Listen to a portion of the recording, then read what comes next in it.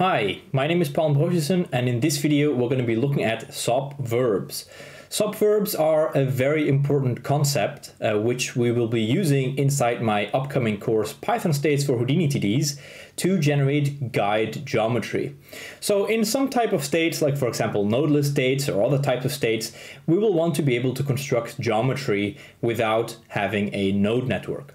So in this video, which is an extract from the course itself, we're going to be learning how to do exactly that. So in this video, I want to briefly touch on SopVerbs and just show a couple of examples.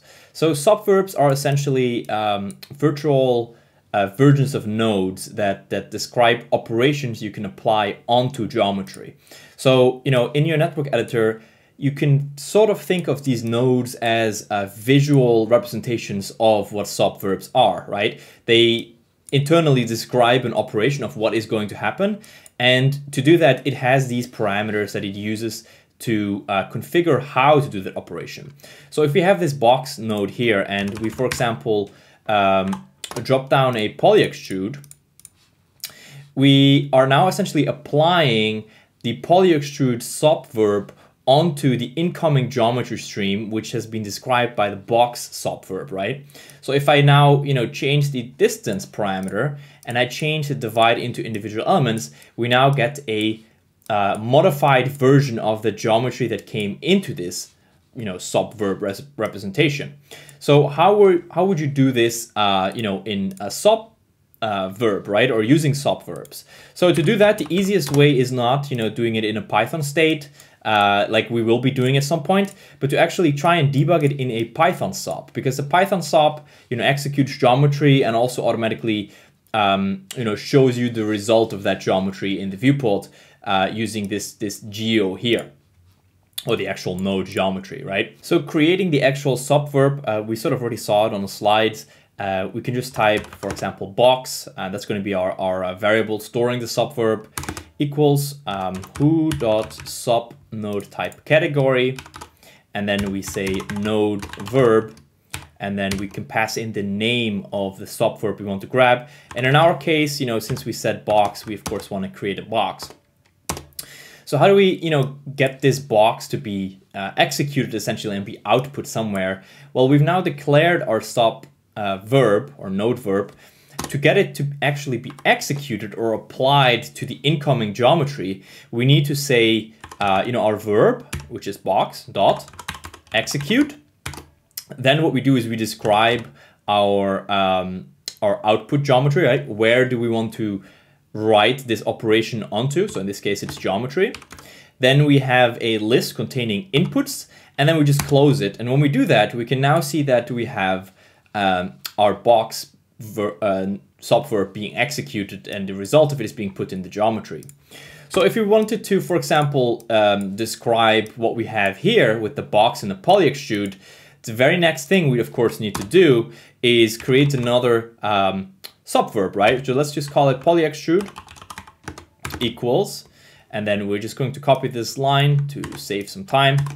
To grab the internal name of polyextrude, we can see it's polyextrude : 2.0. So let's do that too. Okay. And if we were to now, apply our polyextrude to our now box geometry, we would simply write polyextrude dot execute.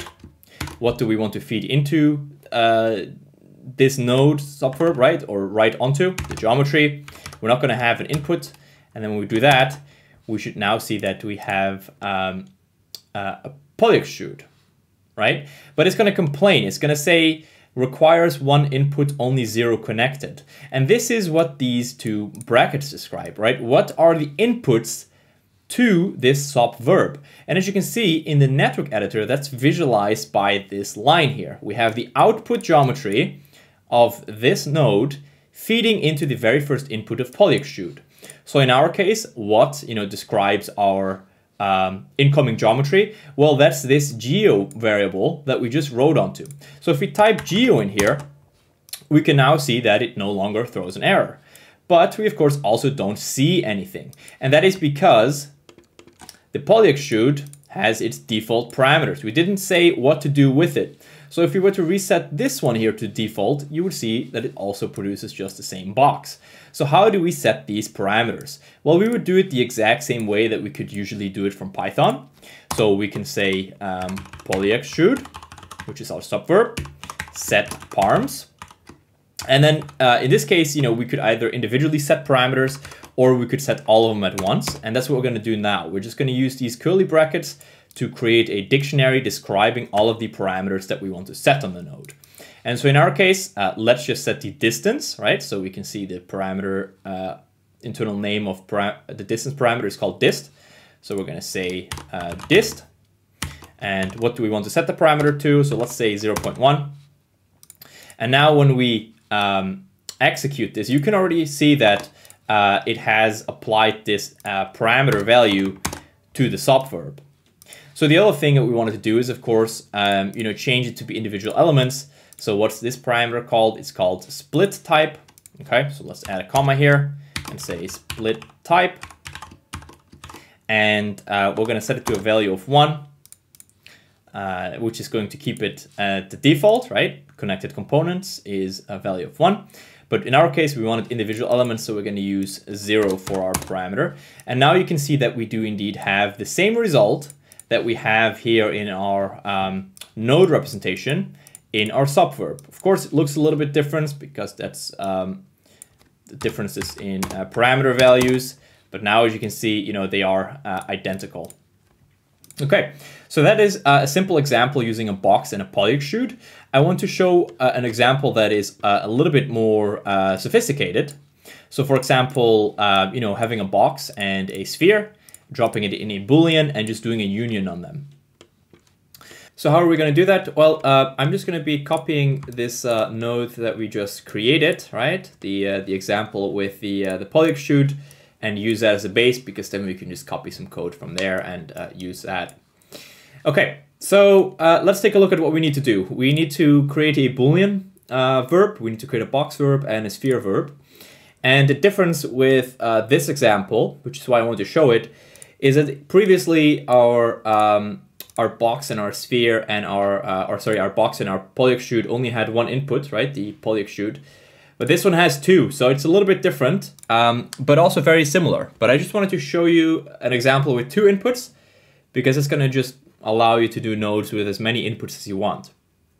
Okay, so the first thing we're going to need to do is, of course, create our box and our sphere. So what I'm going to be doing is just make some room here. Is instead of writing our box into the geo object, I'm going to be creating a separate geometry object for our box, because that's going to allow us, if we wanted to use the box geometry for other purposes. So I'm just going to say box geo equals who.geometry, like that. So we now have an empty geometry object called box geo that we're going to write into the box verb, right? So when I comment out this code here, let's just do that real quick. We should now see that we have no more geometry. And that is because we've now written our box verb into the box geo geometry object instead of the geo object, as you can see. Okay, so very important. Keep an eye on that. Next up, we're going to create our sphere. So once again, let's create an empty sphere object, our geometry. We're going to say sphere verb. We're going to say sphere here. And of course, we're going to create the sphere verb like that and write into the sphere geo. So now we have 2 geometry objects. We have a box and a sphere. Let's just verify that our sphere works by just writing it into geo. And as you can see, what we're getting by default is a primitive sphere. And Boolean doesn't quite like primitive spheres here. So that's something we're going to need to change. And the way we're going to do that is, of course, changing parameters. So how do we do that? Well, just like before, we can say sphere.setParams, and then our parentheses, our curly brackets, and make some room here. And then once again, we're going to construct a dictionary describing all of the parameters and their values we want to set. So let's take a look at our sphere and what we need to change. So the first thing we need to do is, of course, change the primitive type to be polygon mesh. And so this parameter is called type. So we're going to need to create a dictionary key called type. And we're going to set it to, let's see, value number 0, 1, 2. Okay, so we're going to say 2 here. And so now when we execute it, we can see that we get a polygon sphere instead of a primitive sphere. The other thing I noticed is that the sphere is quite big, so it's going to be bigger than our box, so our union wouldn't just show a whole lot. So we're going to just use the scale parameter to scale it down. So let's put our display flag back here, so add a comma, and then we're going to say scale, and let's set a value of 0.6. So this looks about right. It's going to stick out of the box a little bit. And then, of course, we're going to write it back into sphere geo instead of geo. Okay, so this is an easy way to debug, you know, some intermediate steps that you're writing by just writing into the actual geo object, which is the geometry data that's coming in as input and passing through through the node. Okay, the next thing we're going to need to do, of course, is create our Boolean verb. So we're going to say Boolean equals. And once again, this is also a sub node type category verb. And we're going to change it to Boolean : 2.0. So let's do that. Boolean : 2.0. Okay. And now we're getting to the interesting bit. We're going to be passing in not one input, but 2 inputs. So how do we do that? Well, first of all, we need to grab our Boolean verb and say execute. Where are we going to write it into? We're going to write it into the geometry stream because we want the output of this Python node to be the result of our Boolean. Then we're going to create our square brackets and close it. So for the input, we can just look at what our sub network looks like, right? We are passing in the data stream from a box, and we're passing in the data stream from the sphere. So would we be passing in the verbs themselves? Or would we be passing in the geometry objects that we have been creating? Well, since we want to be operating on the geometry, we of course need to pass in the geometry objects. So we're going to do just that. We're going to say box geo, and then we're also going to pass in the sphere geo, just like that, by just pasting that in there. And then when we now let the node cook, we can indeed see that it has been writing the box geo and sphere geo run through our Boolean verb into our geo object, which is the output of this node. And the result is exactly as we expected. It is this node giving us a cool looking result. So since we already have you know, our polyextrude node here, why don't we try and enable that and see what happens just for fun. It might crash, it might not crash, but we'll see what happens. And there we go, all good. It did not crash, it just executed perfectly. So as you can see, SopVerbs are a really powerful way of programmatically generating or modifying geometry without, you know, constructing node networks using Python. But the one thing to, of course, always keep in mind is that not every node that exists in Houdini is available as a subverb. So use the knowledge that you've learned on the slides before this video to figure out how you can actually figure out which nodes are available as verbs. And then there's one more thing that I wanted to show, which is going to be useful later on in the course when we're going to be creating multiple pieces of geometry, is how we could, for example, merge a box and a sphere in the sense that a merge sop does it for you. So we're going to get rid of all of this Boolean stuff here. And we are going to change the position parameter of our sphere. So we're just going to change the center parm, which is called T, X, T, Y, and T, Z, as you can see. So we're just going to change this to T. And what do we set it to? We set it to a who.vector3. And let's just give it a value of 2, 0, and 0, giving us this. Okay, so how do we pull in the box geo and the sphere geos, which are separate objects, into the geo object? Well, the way we can do that is very simple. We can do geo.merge, and then we can say box geo, giving us our box. And then afterwards, we can say geo.merge sphere geo, giving us both our sphere and our box.